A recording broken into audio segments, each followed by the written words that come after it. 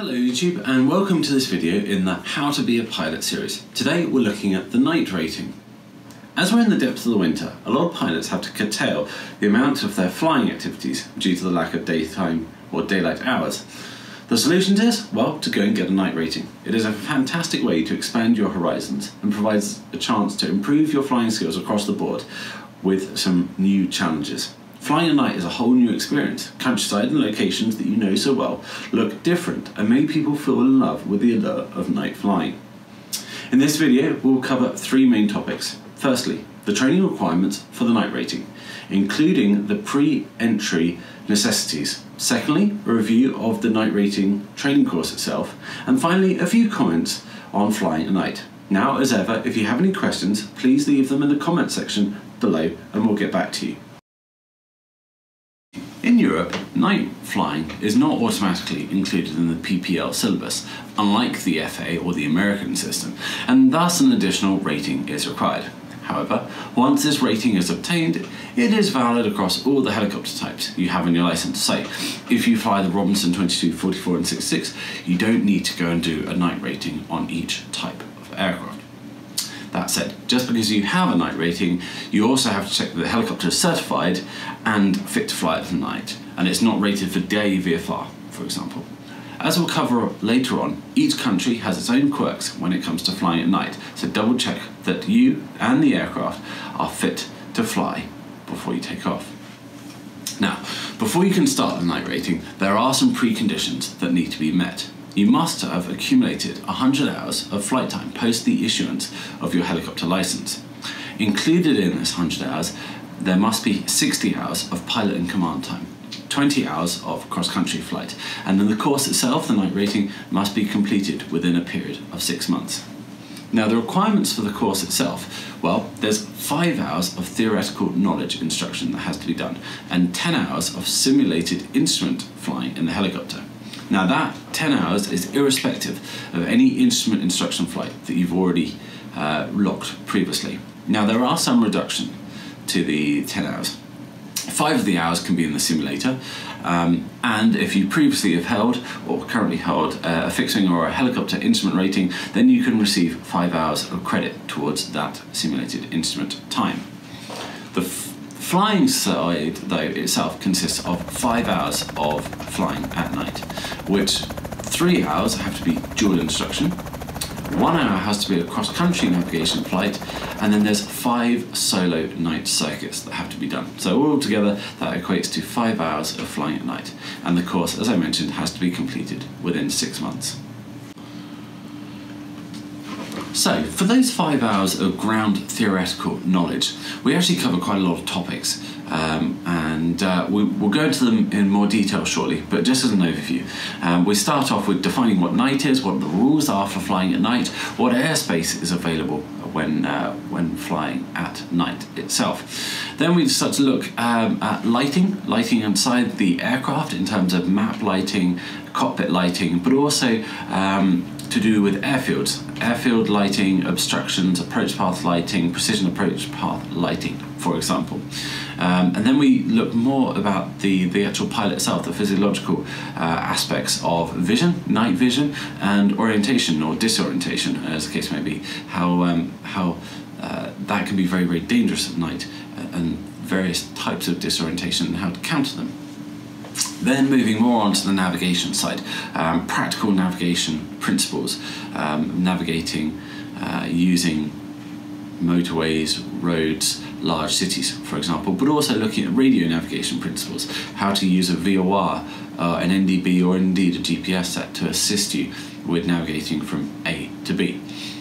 As part of that, we then start to look at performance and planning, so safety altitudes, aircraft performance, dangers from icing conditions, and escape maneuvers, and also weather, which is a huge part of flying at night. Then for the actual flying side itself, for the air exercises, well, the first exercise is just basic maneuvers, flying solely by reference to the instruments.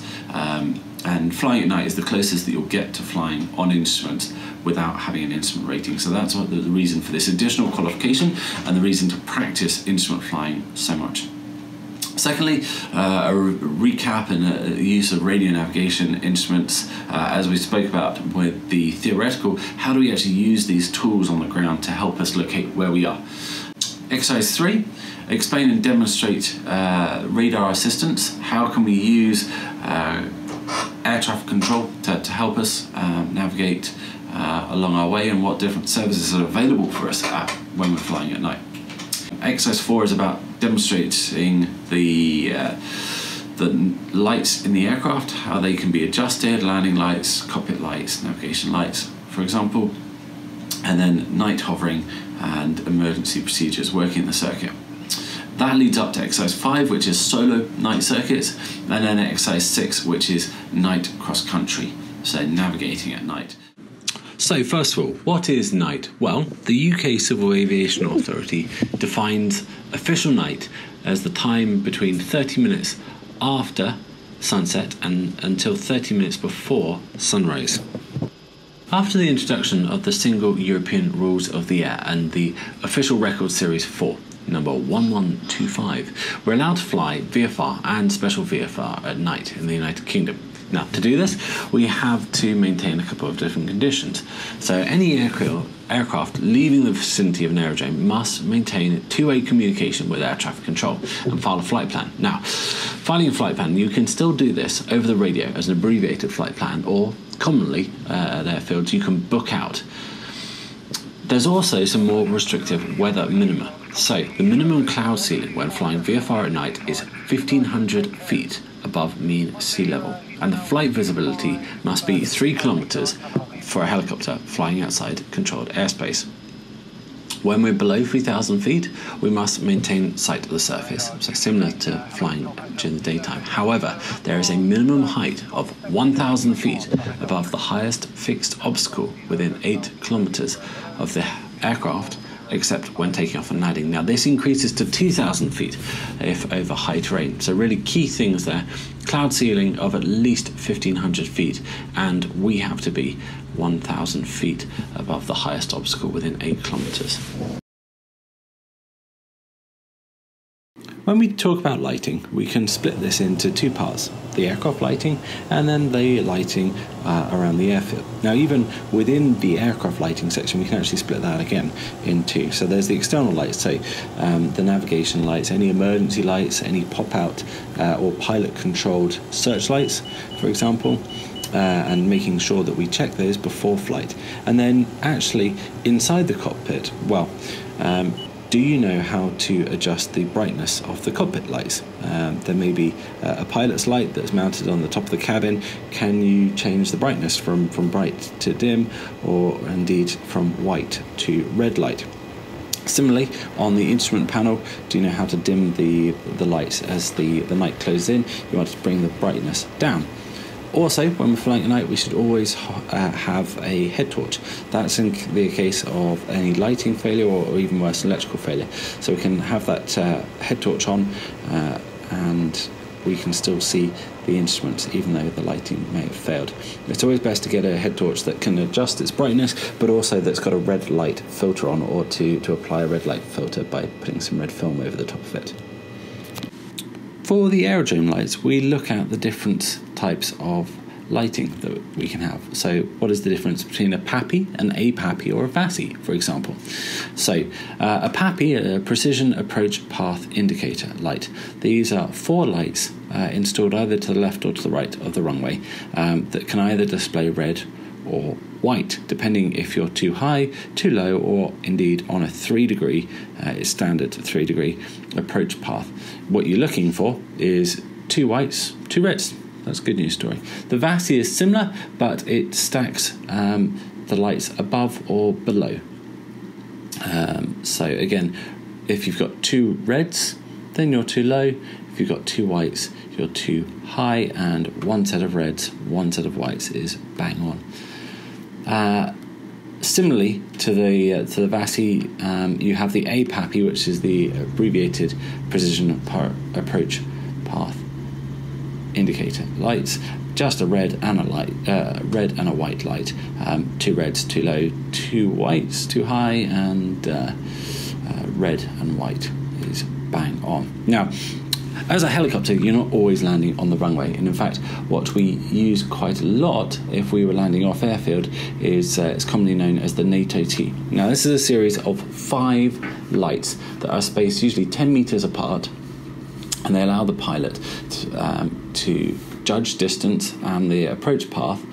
We also do a quick bit of revision on aerodrome identification beacons. So for civilian airfields, the beacon should be green, and then for a government or a military airfield, that would be a red beacon. We also have a look at the different types of runway lights in terms of centerline, the end lights, and also taxiway lighting colours. This is also a good chance to brush up on your aircraft identification, or indeed where the lights are on an aircraft. So the backlight, it covers 170 degrees, that's a white light, and then the lights on either side, that's 110 degrees. On the right hand side it's a green light, and on the left hand side it's a red light. Now, just a little bit on the physiological aspects of looking at night, or vision at night. It can take about 30 minutes or more for your eyes to adapt to low light. However, 20 minutes in a dim red cockpit lighting will provide a degree of adaptation, which is again why we use red light when we're flying at night. However, if you look at a white light, then the whole adaptation process must start again. So this is a good reason to pre-flight your aircraft during the day and check all the lights during the day when you're not worried about affecting your night vision. Now, altitude also degrades your night vision because the eye's demand for oxygen increases as light dims. So if you're a smoker or you've inhaled some sort of carbon monoxide, your vision will deteriorate. And in fact, some experts actually say that you should use oxygen for night flights above 5,000 feet.